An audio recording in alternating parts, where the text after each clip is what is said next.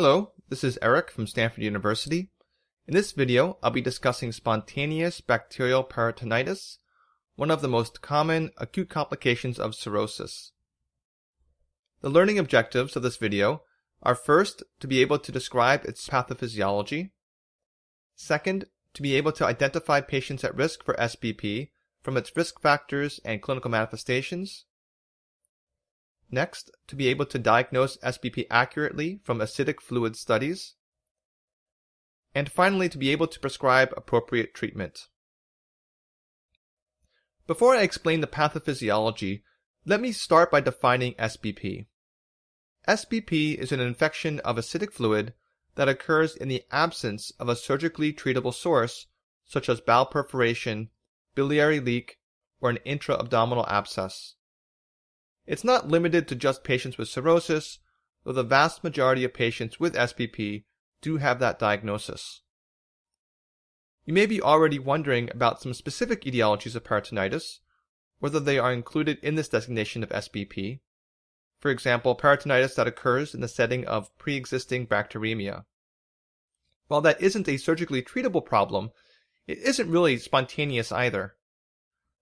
But although it may not make sense, we still consider situations like that to be SBP. So how does SBP develop in the body? The cirrhotic liver causes a lot of pathophysiologic changes in the body. One of those is altered motility of the small bowel. With a contribution from the near ubiquitous use of proton pump inhibitors in cirrhotics, there is an overgrowth of gut flora. In addition, cirrhosis also leads to an increase in bowel permeability, a process called bacterial translocation. This does not mean that the bacteria literally seep through the bowel wall directly into the surrounding acidic fluid. Instead, bacteria work their way into the lymphatics and travel to mesenteric lymph nodes. Once in the lymph nodes, there are several mechanisms as to how the bacteria physically get into the acidic fluid, all of which are speculative. Another major contributing factor to the development of SBP has to do with the cirrhotic liver's effect on the immune system. Since most of complement is produced by the liver, cirrhosis predictably leads to decreased complement levels. Cirrhosis is also associated with a reduction in the function of polymorphonuclear cells. These together, likely with other minor immune problems, result in an acquired immune deficiency. So it's the combination of bacterial overgrowth in the gut, increased susceptibility to translocation, and an impaired immune system that ultimately leads to SBP. As an alternative category of mechanisms, there is also extension or seeding from other infections such as UTIs or bacteremia. In addition to this pathogenesis, there are also several well-established risk factors for SBP, some of which you may be able to guess. They are a prior episode of SBP, a total protein in the ascites fluid of under 1 gram per deciliter, active upper GI hemorrhage, not necessarily limited to a variceal bleed, serum bilirubin above 2.5 milligrams per deciliter, which is probably just a marker of severity of cirrhosis, and use of a proton pump inhibitor. SBP risk is also related to the etiology of ascites. It typically only occurs in ascites related to portal hypertension, nephrotic syndrome, and peritoneal dialysis. For those unfamiliar with that last term, peritoneal dialysis is an alternative to hemodialysis for patients with kidney failure. While it's possible for malignant ascites and other forms of ascites to become infected, it is far less common. So what are the clinical manifestations of SBP? The first thing to realize is that SBP presents very differently than the peritonitis most of us learned about in medical school. Traditional peritonitis, which is usually from a surgical problem like a perforated appendix or ulcer, presents with acute abdominal pain and so-called peritoneal signs such as a diffusely rigid abdomen, sometimes referred to as a washboard abdomen. There's also a finding called rebound tenderness, in which the clinician compares the pain generated by slowly applying greater amounts of pressure to the abdomen and the pain generated by abruptly releasing the pressure. rebound tenderness is reported to be present when the pain upon release is greater than that caused by pushing down. These signs are common in secondary or surgical peritonitis, but not in SBP. In SBP, common findings include abdominal tenderness without rigidity, fever, and altered mental status. Those classic peritoneal signs of rigidity and rebound tenderness are usually absent. And in my experience, the typical patient diagnosed with SBP presents with diffuse, vague abdominal pain with only modest tenderness, and the presence of altered mental status is as pronounced as abdominal findings. And to build upon that, a significant minority of patients with SBP have no abdominal symptoms or physical findings in the abdomen at all. Therefore, one must have a low threshold to evaluate for SBP in patients with ascites secondary to portal hypertension, nephrotic syndrome, or peritoneal dialysis. And the only way to diagnose SBP is with a procedure called a paracentesis. A paracentesis is a bedside procedure in which a needle and catheter are introduced transcutaneously into the peritoneal space and fluid is removed via aspiration. A diagnostic paracentesis is one in which only a small amount of fluid is removed in order to diagnose the etiology of the ascites or to rule out the presence of SBP. A therapeutic paracentesis, which is what is pictured here, is one in which a large amount of fluid is removed to improve symptoms caused by the fluid accumulation, such as pain and shortness of breath.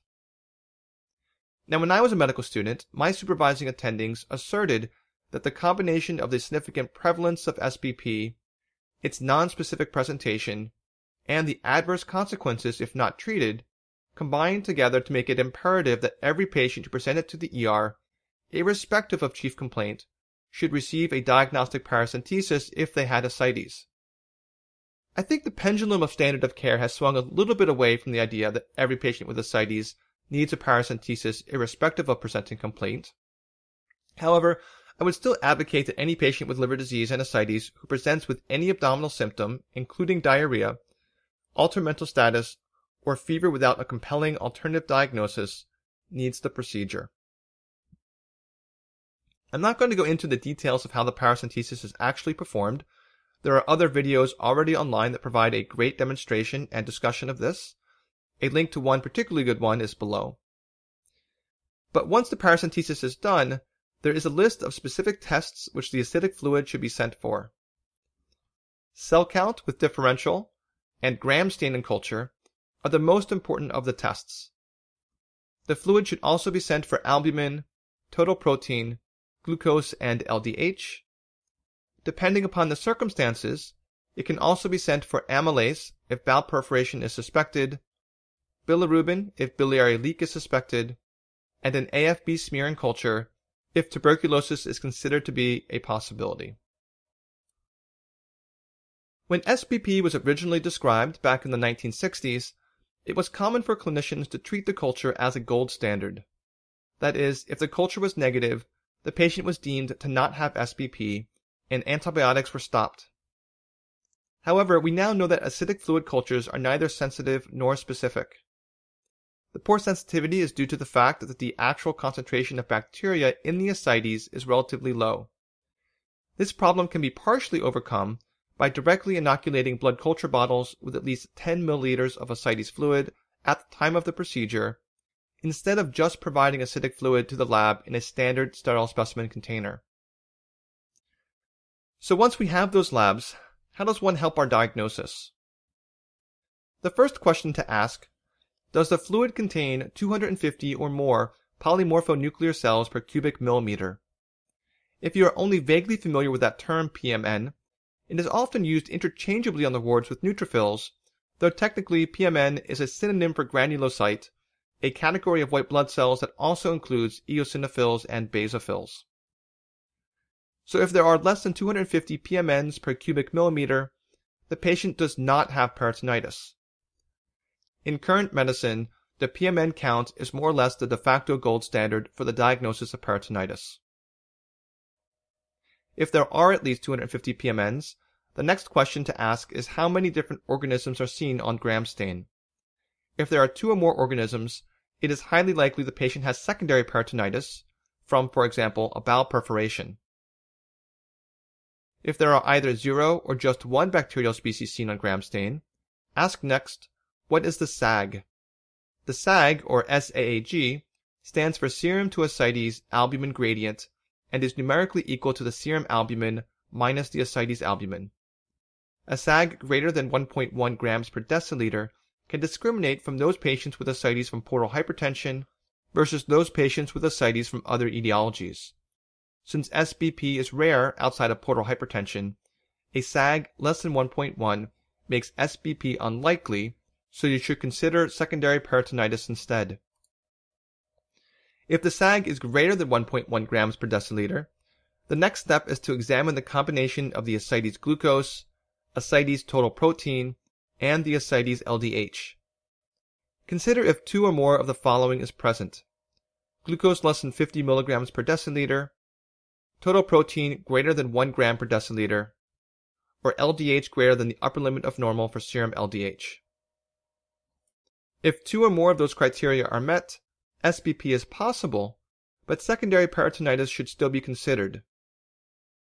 That collection of criteria may sound especially arbitrary, and it probably is, though it is based on published expert opinion. Finally, if there are 250 PMNs or more, 0 or 1 organisms seen on gram stain, the SAG is greater than 1.1 grams per deciliter, and less of those 2 of those preceding 3 criteria are present, the patient has SBP. And in 2014, it is this algorithm, or one similar to it, which is now the gold standard for diagnosing this condition, rather than just a positive culture. So if the ascites fluid culture is neither sensitive nor specific, and it is not used in the diagnostic algorithm, why do we even bother to do one? It's mainly to help guide our antibiotic coverage, particularly in the event of a highly resistant pathogen. The culture can also rarely be helpful when it grows an unusual or unexpected organism, and the patient is failing to improve on conventional treatment. Finally, if the culture grows 2 or more organisms, but there was no other indication that the patient had secondary peritonitis, it suggests that the bowel was hit with the paracentesis needle during the procedure.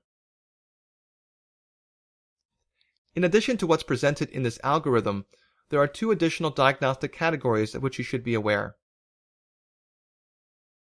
First, there is the situation in which there is at least 250 PMNs, but the culture is negative. I've already said that this is included in the definition of SBP, but it actually has a more specific name: culture-negative neutrocytic ascites, often abbreviated CNNA.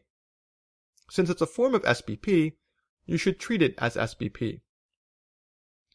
But what about the opposite situation, in which there are fewer than 250 PMNs, but the culture is positive? This situation is called bacteriocitis. It's relatively uncommon and felt to represent a brief window between a discrete episode of bacterial translocation and either spontaneous resolution or the development of SBP. Because spontaneous resolution of bacteriocitis is felt to be more likely than the development of a clinically relevant infection, not everyone in this category should get treated. The common decision point is whether or not the patient has abdominal symptoms. If yes, treat as SBP. If no, closely observe them for a few days instead. So finally, let's move on to discuss treatment. Obviously, the cornerstone of treatment is antibiotics. If the clinical suspicion of SBP is moderate or high, antibiotics should be started immediately after paracentesis. If clinical suspicion is low, wait to see if the cell count confirms or refutes the diagnosis.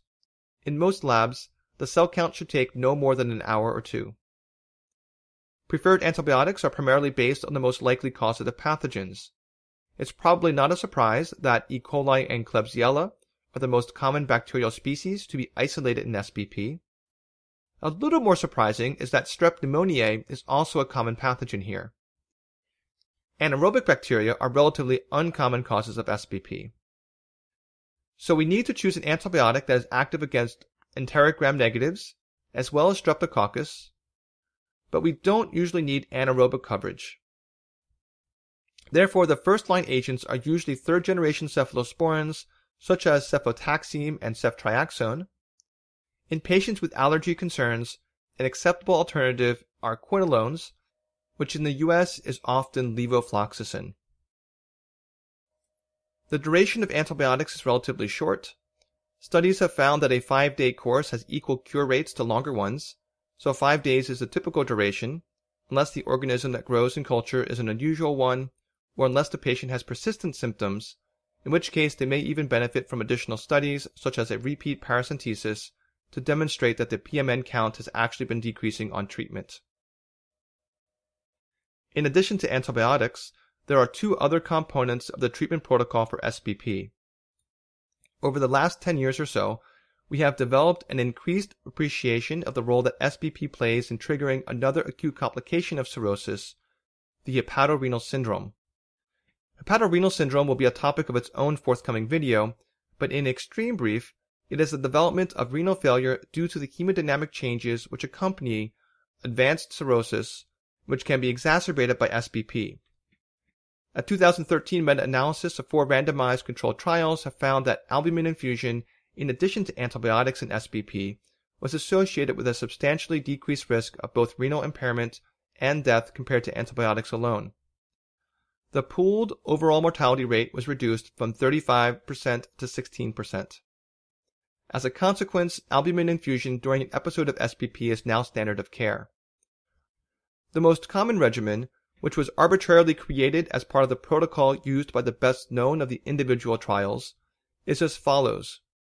At the time of diagnosis, the patient should receive 1.5 grams of IV albumin for each kilogram of body weight, and then 48 hours later, the patient should receive 1 gram per kilogram of albumin. Finally, a relatively new finding published in the literature just this year is that continuation of non-selective beta blockers such as propranolol after a first episode of SBP was associated with a worsened long-term mortality rate and increased number of days of hospitalization. This was a retrospective study that should not necessarily be paradigm shifting on its own, but one might still consider discontinuation of beta blockers in this situation.